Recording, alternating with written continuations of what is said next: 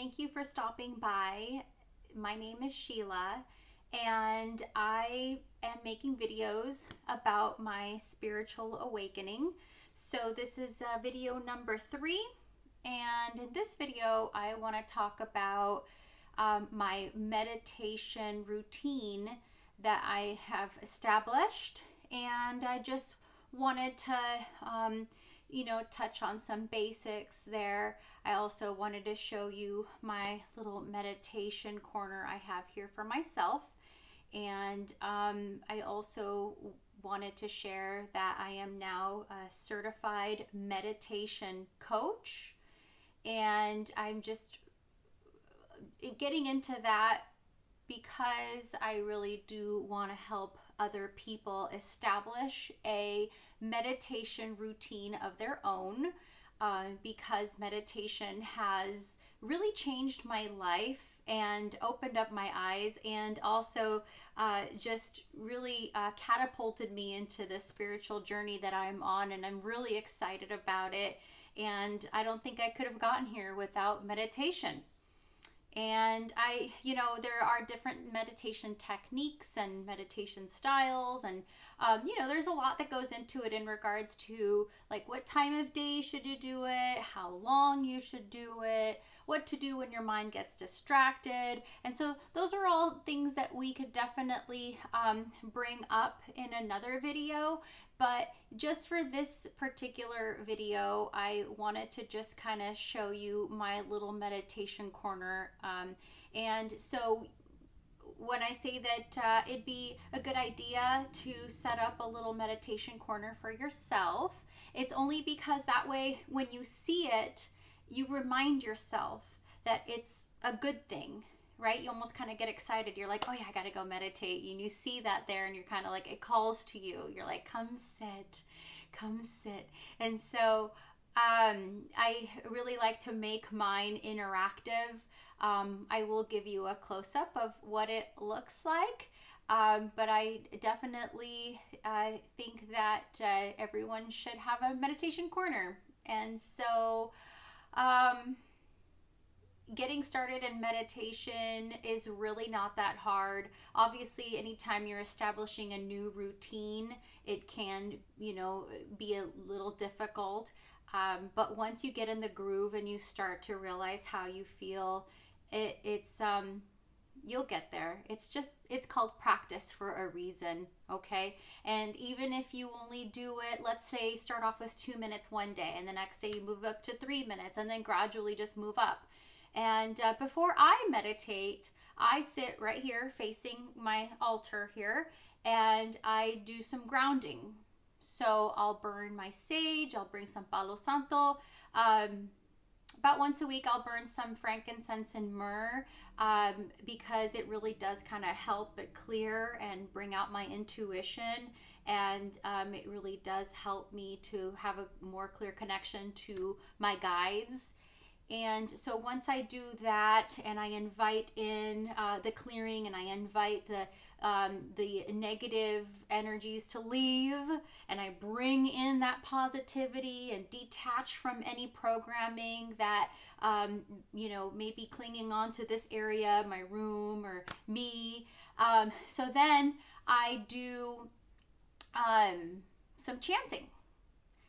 I put my hands together like this, and I say Om Namo Guru Dev Namo 3 times. It means I honor the Guru within me. So once I do that chanting for 3 times, then I move on to the breath of fire, which is 3 minutes of some heavy breath work to get you real nice and grounded. I'll also save that for another video where I'll show you all how I get into my meditation zone. So once I've done that for 3 minutes, the breath work, then I go on to meditating, and I will set a timer for about 25 minutes, or sometimes I don't even set a timer and I just go with it. I meditate for as long as I I can at some points, you know, there are days where I am a little bit busier than others, but I definitely do sit. And even if it's just for 10 minutes, 15 minutes, or 25 minutes, you know, I still see the results. But you still, you know, you need to establish a practice in order to really get to the meditative state quicker. And then you'll know what I mean when that happens. And then once I'm done meditating, then I invite my spirit guides to maybe bring me a message. Is there something that you need me to know? Is there something that I should be listening to? Do you have a message for me? And at that point, I'll do some angel healing cards. I have these cards here, and I'll just kind of shuffle these around, and I'll just pull a random card out, and children, and that would be like an intention for the day, or maybe something that they're wanting to communicate with me, and each card has a meaning, and so you can interpret that meaning to however it is that you want. I also have my meditation cushion. I got this at a thrift store, Super Score. I love it. It's kind of like almost like a bean bag. It's super soft, and I do either sit on it cross-legged, or I actually sometimes if my knees are hurting, I just sit like this and I straddle it just like that. Just get in my zone, hands up, you know, palms up like this or like this, grounding. If you put your hands up, it means that you're more receptive to receiving energy. If you put your hands down, it means you're more grounded.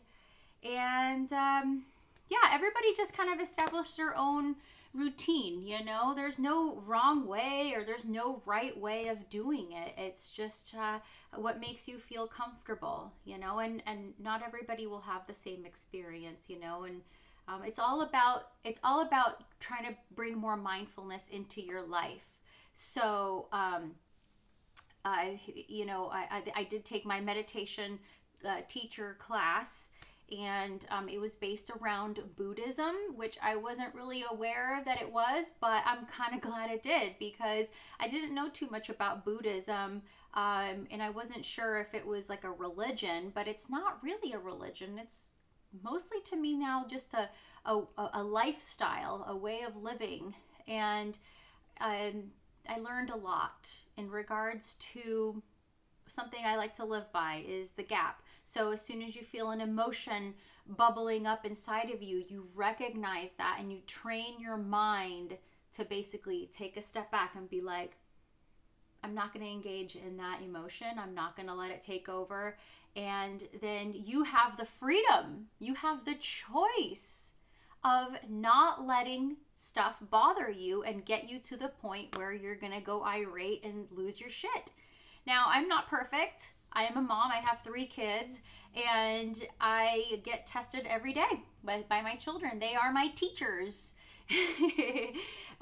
But, you know, in everyday life, just even, you know, sitting in traffic or a bad driver, I'm just on the wheel and I just take deep breaths. Even if I'm going to be late, it's not a big deal. You know, it really isn't. I detach from any type of emotion. I detach from an outcome, and it's just a really peaceful way to live. So I'm gonna show you my meditation little altar here, and I will definitely be making more videos of me doing a meditation and how I actually do my grounding and my breath work. And you know, I'm open to do guided meditations with y'all if anybody's interested, now that I am a coach and I'm certified. Okay, so here is my cute little meditation altar that I have. And like I said, when I first get here, I basically light some sage and I forget what that's called. Somebody gifted it to me recently. This stuff here, it looks like a bundle of some stanky weed, but I don't know what it's called. I can't remember. Somebody gave that to me. And then this is my sage. Oh, smells so dang good. And then I have some Palo Santo. And so like I said, I burn this and I basically like coat myself in the smoke, right? And I just set that intention, like clear my space, clear my aura, clear my energy, remove any stagnant energy that doesn't serve me. So then as soon as I kind of let that burn a moment there, I do my chanting, and this is where I burn my frankincense and my myrrh on a little charcoal disc. I have my angel cards here, as I said. These are awesome. Healing with the Angels oracle cards. Love those.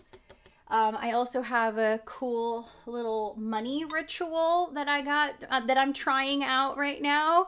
I'll have to do that a different video. I also just kind of have some nice smelly stuff here. I have some lavender oil, and I have some eucalyptus spray mist. Just, you know, make it interactive, you know, put stuff at your altar that is going to help you to keep up that spiritual journey that you're on, you know. I love this book, The Four Agreements. These are all just like cool little flashcards about it. And yeah, you know, obviously I've got like a whole bundle of cool crystals here. I got some Tektite, and I've got a blue lace coin.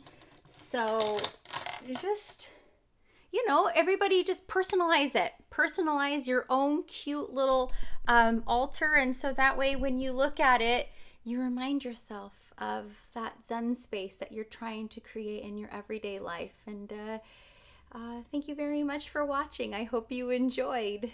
Have a great day.